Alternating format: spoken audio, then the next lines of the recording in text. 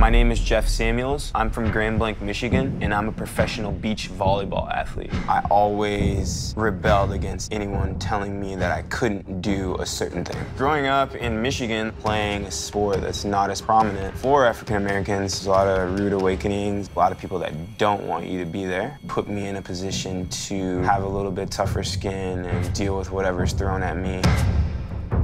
All sports are mental. Volleyball has no contact. It's more like finesse, finesse, finesse, and then boom.